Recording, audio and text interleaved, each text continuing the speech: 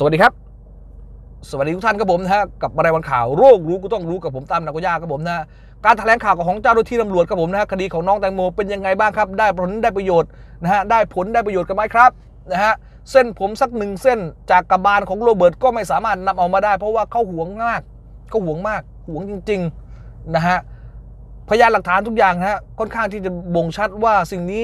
ไม่ใช่เป็นการฆาตกรรมนะไม่มีแรงจูงใจแล้วก็ไม่มีบิ๊กใหญ่ที่ไหนรออยู่โรงแรมค่อนข้างจะเป็นเรื่องราวของการอุบัติเหตุพระเจ้าช่วยแม่แตงโมก็ไม่ยอมให้ชันสูตรศพงงมากแม่แตงโมไม่ยอมให้ชันสูตรศพและอีกอย่างหนึ่งร่อนจดหมายถึงทนายตั้มบอกว่าอย่ามายุ่งกับคดีนี้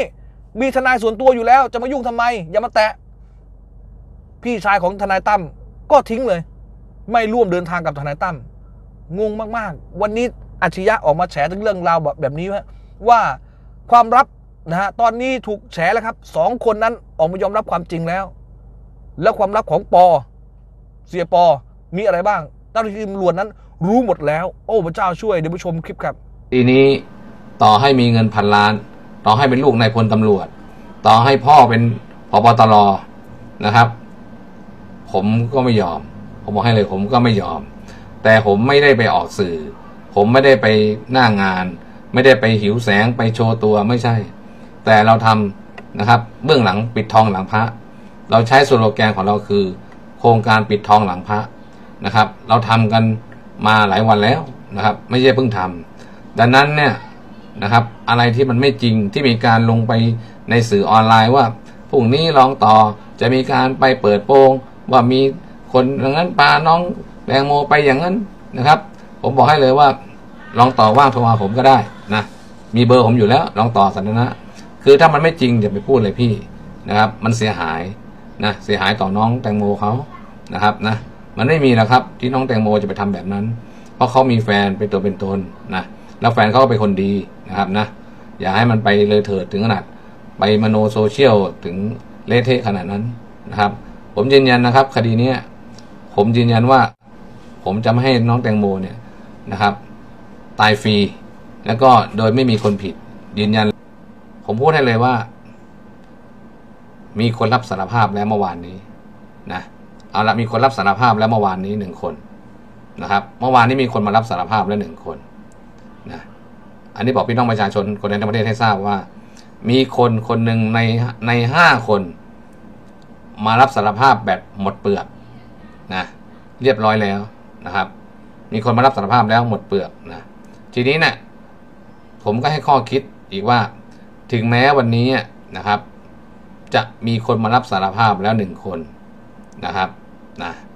แต่สิ่งที่รับสารภาพวันนี้กับสิ่งที่พูดในวันแรกอันไหนมันจริงอันไหนมันเท็จมันต้องมีอันนึงจริงอันไหนเท็จนะครับแล้วก็ต้องเอานิติวิทยาศาสตร์มารองรับในสิ่งที่มีการรับสารภาพเมื่อวานนี้แบบหมดเปลือกเลยนะแบบหมดเปลือกหมดไส้หมดไส้หมดพุงเริ่มตั้งแต่ว่าเกิดอะไรขึ้นบนเรือจนกระทั่งจบแล้วไปวางแผนที่ไหนไปทำอะไรที่ไหนติดต่อกับใครยังไงอะไรทุกอย่างคือสารภาพหมดเปลือกละเอางี้ว่ามีคนหนึ่งสารภาพหมดเปลือกละนะสารภาพหมดไส้หมดพุงไปละนะตอนนี้ตำรวจก็ประชุมวางแผนนะครับแล้วก็เร่งดำเนินการนะครับไปค้นจุดที่เขาสารภาพแล้วว่าเอาขวดไวน์ทิ้งไว้ตรงไหนเอาแก้วไวน์ทิ้งในแม่น้ำเจ้าพระยาตรงจุดไหนซึ่งตั้งแต่เช้าแล้วมีการไปดำน้ำนะหาจุดที่เขาให้การมาแล้วนะครับว่าสารภาพแล้วนะว่าอะไรคืออะไรนะครับนะแต่มีอยู่1 คนวันนี้ยังไม่เคยให้การรับสารภาพหรือให้การอะไรเลยนะครับมีอยู่1 คนคือไม่ให้การอะไรเลยทั้งสิ้นเลยนะครับนะดังนั้นเนี่ยผมบอกให้เลยว่าวันนี้มีคนรับสารภาพแล้วตำรวจเนี่ยนะครับต้องเร่งมือทำงานวันนี้ผมก็ทราบว่ามีการตั้งคณะพนักงานสืบสวนสอบสวนอีกชุดหนึ่งนะครับโดยท่านผู้บัญชาการตำรวจแห่งชาติพลตำรวจเอกสุวัสดิ์แจ้งยอดสุขเนี่ยได้ส่งนักสืบฝีมือดีนะครับแล้วก็ทีมสืบสวนสอบสวนอีกชุดหนึ่งเข้าไปเสริมแล้วก็ประมวลทุกอย่างนะครับขึ้นมานะโดยการใช้หลักฐานทางนิติวิทยาศาสตร์เนี่ยมารองรับการให้การรับสารภาพของผู้ต้องหาคนหนึ่ง นะครับผู้ต้องหาคนหนึ่งให้การรับสารภาพแบบหมดไส้หมดพุงเรียบร้อยนะครับเป็นเวลา4 ชั่วโมงที่ให้การรับสารภาพเล่าทุกขั้นตอนบันทึกทุกอย่างเรียบร้อยนะครับตำรวจก็ต้องมีหน้าที่ในการไปพิสูจน์ความจริงว่าสิ่งที่เขารับสารภาพแล้วเนี่ยเป็นไปได้ไหมจริงไหมโดยใช้นิติวิทยาศาสตร์รองรับนะครับซึ่งผมเชื่อว่าภายในวัน2 วันนี้ก็พี่น้องประชาชนคนไทยทั้งประเทศก็จะเห็นการทำงานของตำรวจนะครับมากขึ้นเร่งรัดมากขึ้นเร็วคนก็รู้แล้วว่าแตงโมตกน้ำเนี่ยนะก็มีการวนเรือเนี่ยกลับไปหานะครับในระยะเวลาภายใน2 ชั่วโมงแต่15 นาทีแรกเนี่ย15 นาทีแรกเนี่ยปอเนี่ยนะครับติดต่อโทรศัพท์เนี่ยอย่างที่ผมบอกครับมีทั้งการส่งอินสตาแกรมมีทั้งส่งไลน์มีทั้งโทรศัพท์เนี่ยไปหาทั้งทั้งทนายความทั้งตำรวจทั้งอะไรแหละนะครับมีเบอร์โชว์อยู่แล้วนะครับนะเสร็จแล้วเนี่ยเมื่อประมาณ2 ชั่วโมงผ่านไปมีทั้งแจ้งกู้ภัยอะไรต่างๆแหละนะครับสิ่งที่เกิดขึ้นก็คือว่าทั้งหมดเนี่ยด้วยความกลัวด้วยความกลัวมีความผิดกลัวเมียกลัวอะไรก็แล้วแต่อันนี้คือเป็นสัญชาตญาณที่เรารู้สึกได้นะก็ปรากฏว่าทุกคนก็ทิ้งแตงโมอยู่ในน้ำนะเพราะเชื่อว่าแตงโมตายแล้ว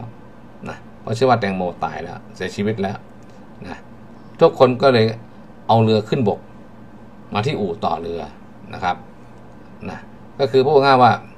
ตอนนั้นคือทุกคนเนี่ยมั่นใจว่าแตงโมเสียชีวิตแล้วนะจริงทิ้งแล้วจริงไ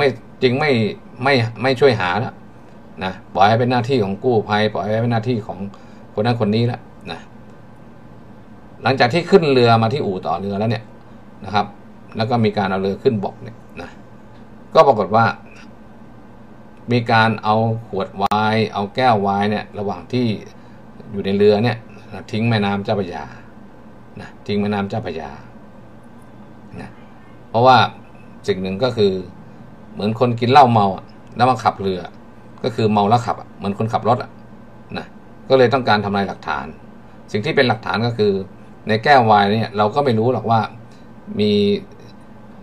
ทั้งหมดกี่ขวดมีทั้งหมดกี่แก้วมีสารเสพติดอยู่ในแก้วหรือไม่อะไรเงี้ยซึ่งอันนี้เป็นหน้าที่ของกองพิสูจน์หลักฐานนะครับนะกับทางหมอนิติเวชที่จะต้องเป็นคนชี้แจงต่อพี่น้องประชาชนอันนี้ผมคงไม่ไปก้าวล่วงในการคำตอบเรื่องนี้นะแต่เอาว่ามีการเอาขวดกับแก้วไวน์ทิ้งไปในแม่น้ำเจ้าพระยานะครับนะพอขึ้นมาเนี่ยจากบนบกเนี่ยนะครับก็มีบุคคลเพิ่มเติมมานะเสร็จแล้วเนี่ยจากอู่ต่อเรือเนี่ยก็มีการไปวางแผนกันที่ปั๊มเชลนะปอนี่แหละครับนะเป็นคนสั่งให้ทุกคนรับข้อมูลนะครับรับข้อมูลนะรับข้อมูลทุกอย่างที่เกี่ยวข้องกับน้องแตงโมนะที่ปั๊มเชลนะครับฟังให้ดีนะที่ปั๊มเชลปอนี่แหละเป็นคนนะสั่งให้ทุกคนรับข้อมูลที่ปั๊มเชลหลังจากที่มีการลบแล้วเนี่ยก็มีการปรึกษาพวกพวกอะไรต่างๆเนี่ยก็ให้ทุกคนแยกย้ายกันไปโดยที่ไม่แยแสน้องแตงโมที่ลอยอยู่ในน้ำที่จมอยู่ในน้ำเลยนะครับไม่มีการแยแสหรือคิดว่าตัวเองเนี่ยจริงๆแล้วโดยสามัญสำนึกเนี่ยทั้ง5 คนเนี่ยมันต้องคอยอยู่ที่ท่าเรือคอยอยู่ที่โป๊ะเรือที่มีเหตุการณ์ที่มีการตกน้ำนะแต่ด้วยเพราะความกลัวหรือเรื่องอะไรเขาที่เป็นข้ออ้างกันแล้วแต่ว่าความกลัวเมียความกลัวความผิดนู่นนี่นั่นเนื่องจากตัวเองเมานะจริงๆมันเรื่องของเรื่องคือคุณไม่มีจิตวิญญาณของความเป็นมนุษย์เอาพวกนั้นเป็นมนุษย์ในลักษณะของคุณธรรมในการที่จะอยู่ช่วยเหลือน้องแตงโมร่วมกับหน่วยกู้ภัยร่วมกับคนอื่นๆในการชี้เป้าในการชี้จุดที่มีการตกจริงอะไรเงี้ยนะครับซึ่งตรงนั้นน่ะด้วยความที่เมาพูดตรงด้วยความเมาแล้วก็ทุกคนก็กลัวมีความผิดนะครับนะก็ทุกคนก็แยกย้ายกันนะครับกลับบ้านก็คือผู้ภาษาแบบกฎหมายก็คือหลบหนีไปพักก่อนตามคำแนะนำของพวกทนายบ้างทนายบ้างตำรวจบ้างบางคนนะเอาละทีนี้หลังจากที่มีการนะหายไปเกือบ2 วันนะหายไป1-2 วันนะในระหว่างที่หายไปเนี่ยนะ ปอเนี่ยนะปอเนี่ยนะก็มีการไปติดต่อทนายความ2 ชุดแรกเนี่ยนะครับไปตอนเช้านะไปที่สุขุมวิทไปพบกับทนายความชุดแรกก่อนนะซึ่งชุดแรกเนี่ยก็มีการแนะนำมีอะไรเนี่ยแล้วก็ปอเนี่ยหลังจากชมแล้วครับผมนะฮะตรงนี้ต้องใช้วิจารณ์ครับตรงนี้ต้องใช้วิจารณ์การรับชมว่าสิ่งนี้มันคืออะไรนะผมค่อนข้างที่จะเชื่อนายอัจฉริยะชมรมช่วยเหลืออาชญากรรมนะเพราะว่าเขาคือสายลับนะฮะก็คือสายลับของเจ้าหน้าที่ตำรวจนี่แหละนายของเขาก็คือสายลับตำรวจใหญ่เป็นตัวใหญ่เลยแหละนะฮะสิ่งนี้เขามีข้อมูลต่างๆผมอยากจะบอกว่าหวย30 ล้านบาทเนี่ยไม่ใช่ว่าทนายตั้มเป็นคนทำชนะนะครับทนายตั้มก็มีส่วนครับเป็นทนายความว่าความให้แต่คนที่เอาข้อมูลต่างๆนะฮะข้อมูลต่างๆของการดูดเสียงต่างๆครับผมนะฮะของโทรศัพท์เนี่ยนะฮะของผู้ต้องสงสัยเนี่ยนายอัจฉริยะนำข้อมูลจากเจ้าหน้าที่ตำรวจนะเอามาให้ทนายตั้มนะฮะมันถึงชนะไงทุกวันนี้นี่แหละครับผมนะฮะดังนั้นต้องอยากจะบอกว่านายอัจฉริยะนั้นเขามีข้อมูลจากนายใหญ่ของเขาถึงกล้าออกมาพูดนะฮะเรื่องราวต่างๆการพูดเรื่องราวของคดีของลุงพลอะไรต่างๆนะฮะมีแน่ชัดหมดเห็นไหมฮะก็ออกมาพูดทุกอย่างมันชัดเจนหมดดังนั้นเราติดตามตอนต่อไปว่าคดีน้องแตงโมเนี่ยจะออกมาในรูปแบบไหนนะถึงแม้ว่าวันนี้ตำรวจนั้นจะเอียงไปทางเรื่องราวของอุบัติเหตุก็รอดูกันนะฮะว่ามันจะจบแบบไหนหรือสิ่งนี้มันคือการหลอกล่อติดตามจินสปาร์หน้าจอครับปรากฏชมวิดีโอต่างๆแล้วกดนี้จินสปาร์หน้าจอกดติดตามตำนานโกย่าครับสวัสดีครับ